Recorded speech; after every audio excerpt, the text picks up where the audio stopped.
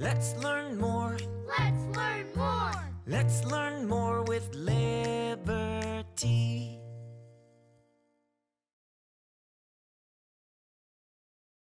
Ah, the word life. It is an important word and an important idea. When used as a noun, life means two things. One, to describe what it means to be alive. In other words, to live and how to live. And two, to describe where life exists. In other words, where things live, like a place or environment. The colonists and patriots were a group who characterized life in these very ways. Life in the colonial communities was expanding quickly. New life from around the world was arriving daily, and new forms of government meant a new way of life.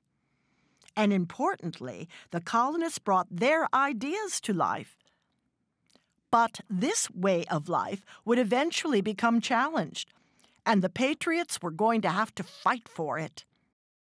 Let's focus on this word life and use it to frame the stories surrounding the American Revolution, the colonists and patriots who fought this war, the battles they fought, and the challenges they faced as the quest for American liberty begins.